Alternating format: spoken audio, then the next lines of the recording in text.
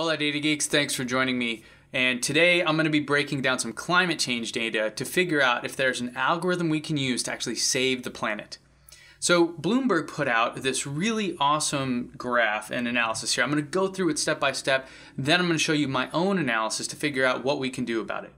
They wanted to figure out what's really causing climate change or global warming, what's actually causing the temperature to rise. And you can see on the chart here that this is the land ocean temperature, the observed temperature, and how it's been going up since 1880. And if you go through their list here, they have all these fantastic graphics about what could possibly be doing it. Is it the Earth's orbit? You can see the orbital changes, and basically no, it is pretty flat. Is it the sun? Is it the solar flares? Is there something happening there? No, it's just flat. Volcanoes, maybe volcanoes are to blame. Who knows? No, it's flat again. And so you go through these, you combine all of them, you say, okay, what about all these natural factors? What if you added them all up? Still no, they're practically flat in terms of their activity compared to the actual temperature rising. So what about other things? What about deforestation? That's actually gone down slightly, so that's not it. What about ozone pollution? The ozone is a very fragile, thin layer protecting us all. Again, still pretty flat. Aerosol, remember back in the 80s when we had this big thing, you don't want to use hairspray anymore? You can see that's gone down specifically since the 80s there. It's greenhouse gas is the answer, and you can see that in this simple trend, how it correlates really tightly with the increase in temperature on the planet. And if you go down, you take a look, you combine all of these things, they mirror them almost exactly. So the increase in global temperature almost exactly aligns with the increase or the effect of our human effects here, the factors of being human. So what about me? I did some analysis too. Let's take a look at that.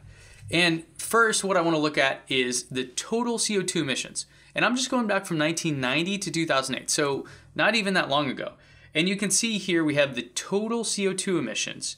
In 1990, we had just over 15 million parts, and then back in 2008, we have an 80% increase, 80% jump in only 18 years. That's insane. So to say that humans aren't doing anything when you compare this data to everything else is kind of ignorant. It's kind of stupid. So what about by country though? So if we wanted to actually solve this, if we looked at all of the countries broken down, you can see that China and the United States make up for nearly half of all CO2 pollution on the planet. If you add in India, we're really, really close to 50% of all CO2 in the world is emitted by these two countries. Why?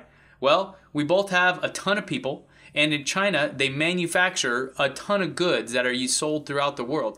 United States being the ones that consume the majority of those goods. So you have the country that's making all the stuff, and the country that's consuming all the stuff are the ones that are really killing the planet. Now, how can we solve this? What can we do? Well, we can take a look and use an algorithm called clustering. And this algorithm is really the k-means algorithm, and it's a method of combining data into similar groups based on some variables you provide. And how does it work? Well, we start by laying out all of our data points, and we create some axes, and I'll show you what that looks like in a second. And then we try to find the centers. Where are these clusters within our data points? Where are the data points grouping together? And what will this do for us? It'll help us find the actual countries besides the biggest polluters that we can really target as people that need to change their behavior to help reduce CO2 emissions. So once you put some centers on there, then we start to calculate things. We iterate through it. We say, how close are each one of these points? And then, how far away are each one of these points? And then you come up with these zones, these kind of clustering zones. Then once you have your zone, you find out where is the center of the zone, and you move the center of that cluster to adjust for all the data that's in your graph.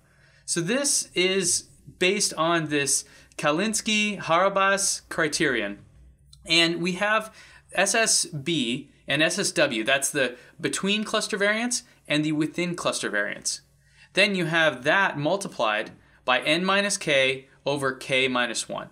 K is the number of clusters that we figured out in our analysis, and n is the number of data points. So in our analysis, we're only going to have about 200 or so data points because that's how many countries we have in the world. Okay, so let's apply this algorithm to our data. Now, the question we're trying to answer are, who are the worst polluters?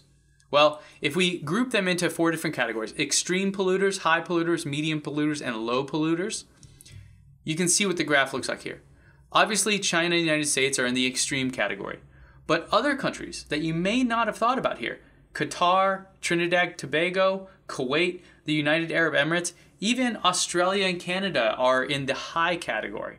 So when we want to make a policy and we want to think about change in the world, something like the Paris Agreement, which was great, didn't really need to happen. You didn't need every single country in the world to agree to something just to make a little bit of change. If you can get China and the United States and some of these other ones in here in the extreme category, Qatar, Trinidad, Tobago, Kuwait, for them to actually start to do this as well, we can have a serious, meaningful impact on the world, all using just a little bit of data science here.